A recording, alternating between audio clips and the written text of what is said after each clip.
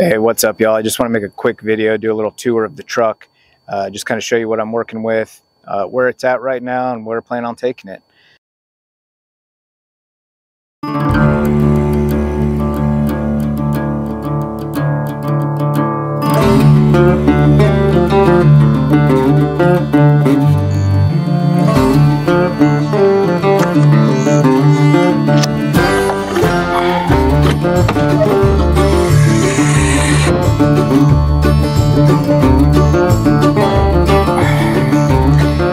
So to start, this is a 2020 Ford F-250 Super Duty. It is the XLT model. It's a 6.2 gas engine, 6-speed transmission. Right now I've got about 50,000 miles on it.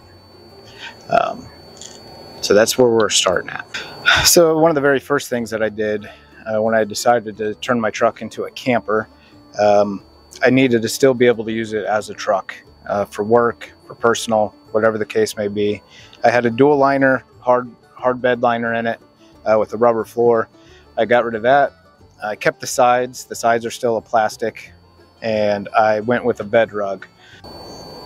So the bed rug, you can get just the bottom bed rug, and it's about 3/4 of an inch thick, and it's not actually like carpet. It's a poly type fiber. You can spill stuff on it, you can use it, abuse it, and you can just spray it off with a hose or a pressure washer, no problems. You can see here I did keep the hard plastic sides. I didn't see any reason to get rid of them. Up front, same thing.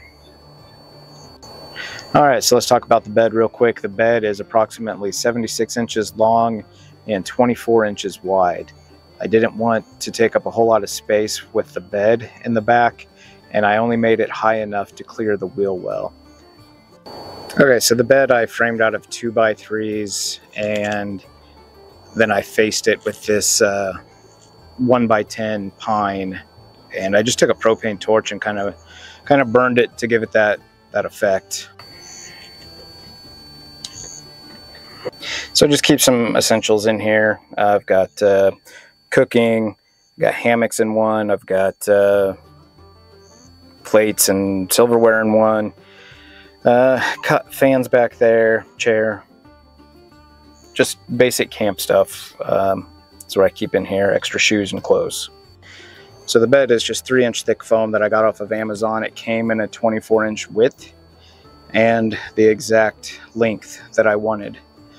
So I didn't have to cut anything down. 3 inches works perfect, and I still have headspace, and it's plenty comfortable. All right, up front for power, I'm running a Jackery 240. That's powering my LEDs. And then I got some USB fans in each corner, and you can see the LED light strips on the bed. All of that is powered by the 240 with no issues. Very low power draw. The lights here on the bed are red only. I use those at night. You can't see the red lights. Especially, I got 5% tint on all the windows. Really hard to see in here. On this side, I have the cot organizer, just random things in there, thermometer, bug spray, an extra dog leash, whatever. First aid kit and fire extinguisher. And then also carry a Garmin InReach Mini 2 for those times that I'm out of cell service. The LEDs, they're just basic LEDs off of Amazon. I put Velcro on the back of them, and they stick directly to the headliner. So since we're talking about the headliner, let's talk about the shell. It's an ARE CX, which is their classic model. Sliding windows on both sides, and I ended up getting a sliding window put in up front. Even though there's not one on the truck, I figured it would be good for some extra ventilation if I need it. On the outside here, we have the all-top Overland Equipment, 6 foot wide, 8 foot long awning. I have not used this yet. I'm looking forward to it. It has great reviews, and it's just mounted directly to my crossbars on my roof rack. All right, let's talk roof rack real quick. So up here I just have, I didn't like the regular crossbars that went across, so I actually got Super Strut and cut it to length, all the way across, and then put a basket on top. I like this basket. It's like 3 feet wide by 4 feet long. Plenty big enough. The case is the Apache 9800 from Harbor Freight. And this will be recovery gear, random tools, or whatever I need it for. And you can see this right here is the rear camera from Wolfbox. That it basically replaces your rear view mirror with a LED monitor so you can see behind you. Hopefully that focuses. As you can see, the rear view mirror shows you from an LCD what's behind you. Wheels and tires, running stock wheels. Tires are 275/70/18 BFG KO2s. It's my all-time favorite tire. I love them. I've ran them on multiple trucks. Yeah, they always perform the way that I expect.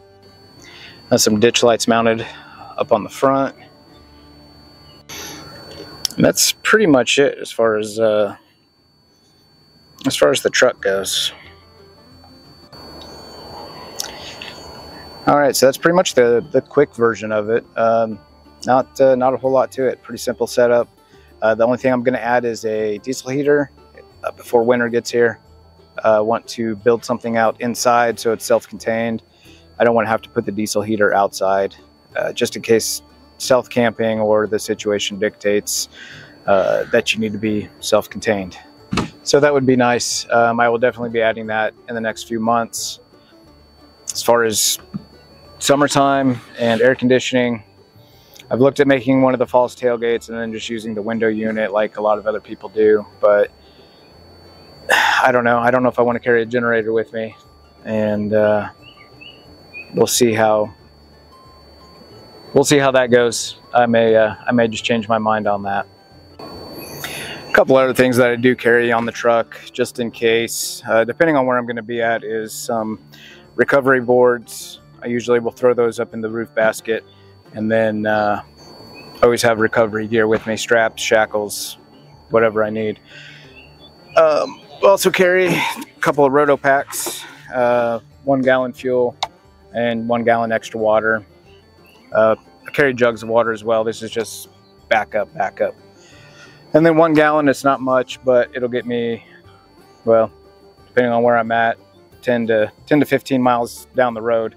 The way I look at it is that's 10 to 15 miles less I got to walk if I happen to be out of fuel. Okay, so for cooking, I'm just using a Coleman 2-burner propane stove setup with a cast iron skillet if I can't use a campfire. Everything else would get cooked. If it's freeze-dried meals or whatever, heating up water with the jet boil, making ramen noodles, whatever you can make with water and a jet boil. Otherwise, it's getting cooked on the propane grill or the propane stove or campfire. Said before winter, I do want to get a diesel heater installed. For right now, what I've been using, even when I would tent camp, when I had my rooftop tent on my old Toyota, the Mr. Heater, the little buddy, worked great. I charged the Jackery 240. I can use 100-watt solar panel that I always have in the truck. It actually does a really good job. I've only used it one time, and that was in some filtered sunlight, and it charged up the Jackery 6% in around an hour, maybe a little less. And that was through the trees at sunset in the evening. So full sun, I expect a lot better out of that. So I'm really happy with this setup right here. And that just folds up, and all your cords are right inside here. That's gonna be it for this one. I've got a big trip planned coming up this week. Gonna be on the road for about probably 6 days. Going to be hitting up several different states, doing some camping in some national forests, checking out some national parks. Who knows what else? It's going to be a good time. It's going to be me and my boy. School's out for summer, and we're hitting the road on the last day of school and go have a little adventure.